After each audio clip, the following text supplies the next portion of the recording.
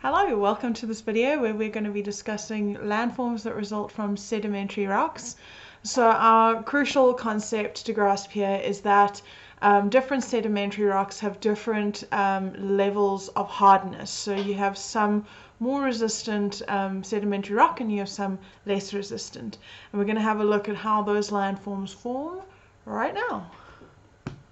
So what we're going to look at first is the landforms formed by horizontal strata. That's when the lines are running parallel to each other with the different types of sediment. And for the image we're going to look at, we're particularly interested in what happens when there is a layer of more resistant rock on top of a layer of less resistant rock. So if we have two rivers, that's going to wear down through the more resistant layer and gradually wear down the softer sedimentary rock, but because there's this cap of harder sedimentary rock, it means that the landform is going to take a shape that is affected by that more resistant layer of sedimentary rock, meaning that that is going to erode slower than the other types of rocks. The next we're going to look at is sedimentary rock, but using inclined strata. So that's strata at an angle. It can be pushed by igneous intrusions. So we have some more resistant layers and some less resistant layers. And we're just going to look at when erosion takes place from the surface. That's water and wind erosion. It's gradually wearing down on the surface, and you can see that the more resistant rock, so the lighter it is, the less resistant, but the more resistant rock is taking longer to erode, and that gives us certain features on the landscape.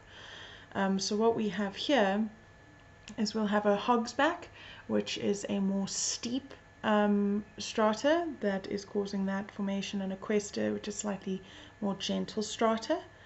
And each of those has a dip slope, which is your long slope, and a strike. And the strike isn't a slope, it's that high point which runs the whole way along that mountain range. So this is just like a diagram version.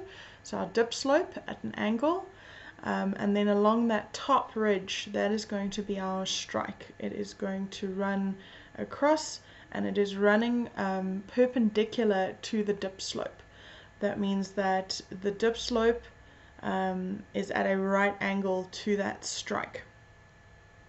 So here is an example of a mountain showing a really good dip. That dip slope is running at a gentler angle, and then at the top we're going to have our strike running along the top of that ridge, and it's meeting that dip slope at a perpendicular angle. I hope that that helped in terms of understanding how sedimentary rocks can form different landforms. If you have any questions, you can comment below, and like, share, subscribe if you'd like more content for high school geography, and share with your friends if you think that they're going to need some help with this as well. Let's all stick together, and shout if you have any questions.